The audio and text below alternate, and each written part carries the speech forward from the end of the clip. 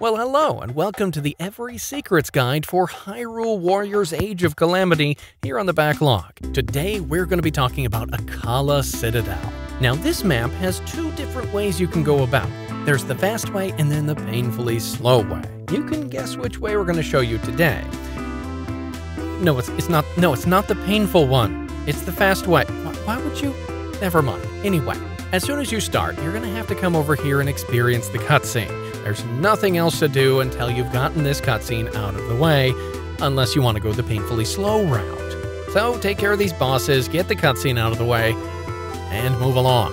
Now, once the Blade Masters are dealt with, you can head right across the bridge and continue the mission, but I would suggest sending your allies to this spot and this spot just to get them ready so you don't have to do all the walking personally. Let the computer do that while you're out busy collecting goodies. Now take Link or whoever you prefer and head north and take care of this outpost so you can light the first furnace. With the outpost under your control and the furnace lit, you could go through this cutscene over here and gain access to Akkala Citadel. But you'll be reminded that you can't get in there until you light all of the other furnaces.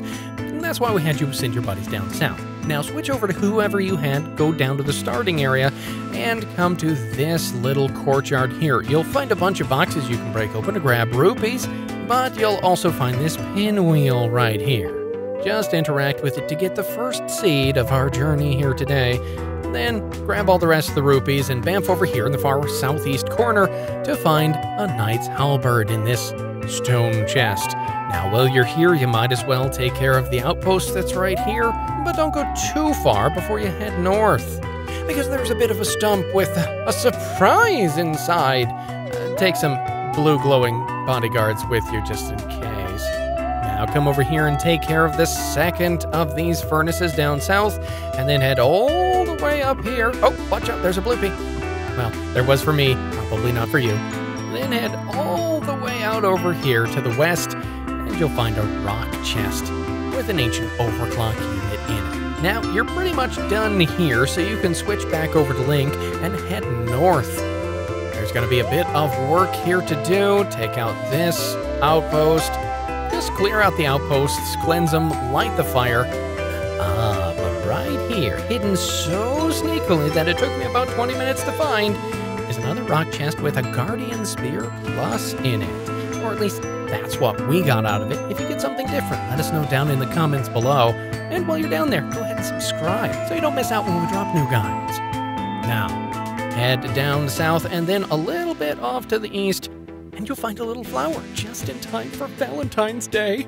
Oh, will you be my Valentine? Oh, I'll take that as a no then. Then head a bit more to the east and find this gilded chest with a faithful Coca-Cola in it. And that's pretty much all of the outside of the Citadel. So now, go into the Citadel, run that cutscene, and you'll definitely want to go to the right as soon as you get into Akkala Tower. Unless you're like me and you like to redo levels over and over again because you forgot stuff. Head to the right, follow that hallway to the big area, then head up north to the circle up here.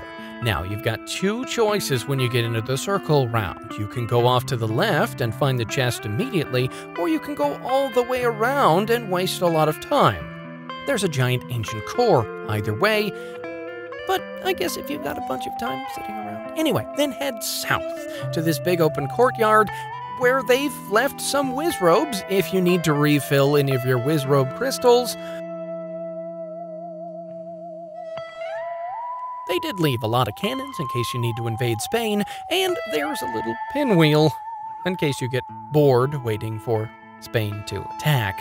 Now, there are a bunch of boxes that you can break in here to get some free rupees, but there's none of the normal chests or Korok Seeds. Other than that, this courtyard is pretty much a bust. Head back into the Citadel and take the other option from the starting room. Now, you've gone up north, you've attacked Soga, and defeated him for the first of several times. Spoiler alert. Now head up the stairs here and interact with this glowing spot to be interrupted rudely and given feces. Then, just a little past the glowing spot, there's a box. In the box you'll find a handful of rupees. Not a lot, but more than in the other chests.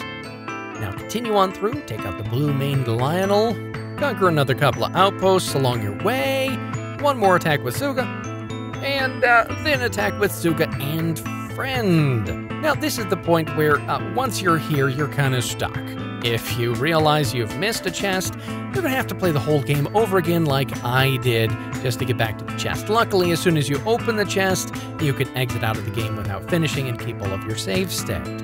Other than that, just have fun attacking Suga and his bodyguard, and I'll see you again next time here on the Backlog for more guides, casual playthroughs, game announcements, and eager anticipation for The Legend of Zelda Breath of the Wild 2. Thanks for watching.